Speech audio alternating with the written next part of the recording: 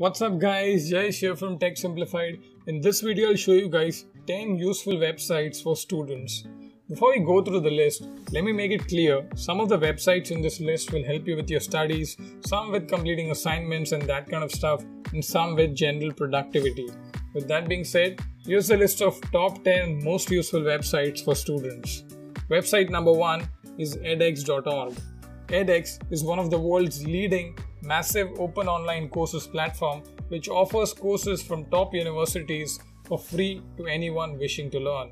You can access any course for free, and if you want to get a certification at the end of the course, then it will cost you some money. Other major MOOC platforms worth checking out are Udemy, Coursera and lynda.com. Website number 2 is Instructables.com. Instructables offers simple how-to guides on almost every topic. If you like making things on your own and fixing things yourself, then you should definitely check it out. Some cool projects to name are making a snake game on a breadboard and building a DIY outdoor seating. Website number 3 is Keep Me Out. If you struggle to stay away from social media when you are meant to be studying, then use Keep Me Out to block certain distracting websites.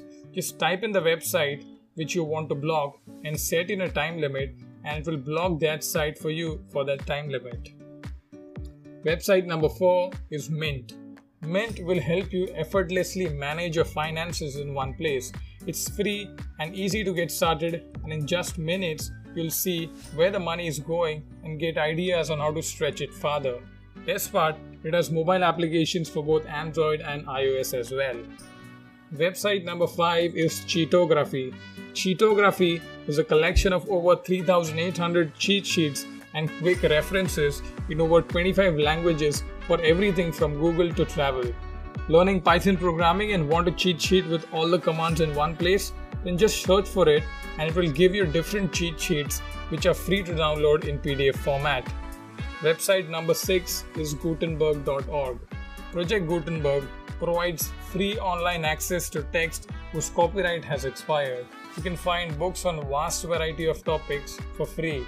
So far, it has digitalized more than 56,000 texts. Website number 7 is Google Scholars. Google Scholars allow you to search for digital or physical copies of articles. It indexes full-text journal articles, technical reports, preprints, theses, books, and other documents. Hence, if you're looking to do good quality research for your upcoming project, then make sure to use Google Scholars for that. Website number 8 is Wolfram Alpha.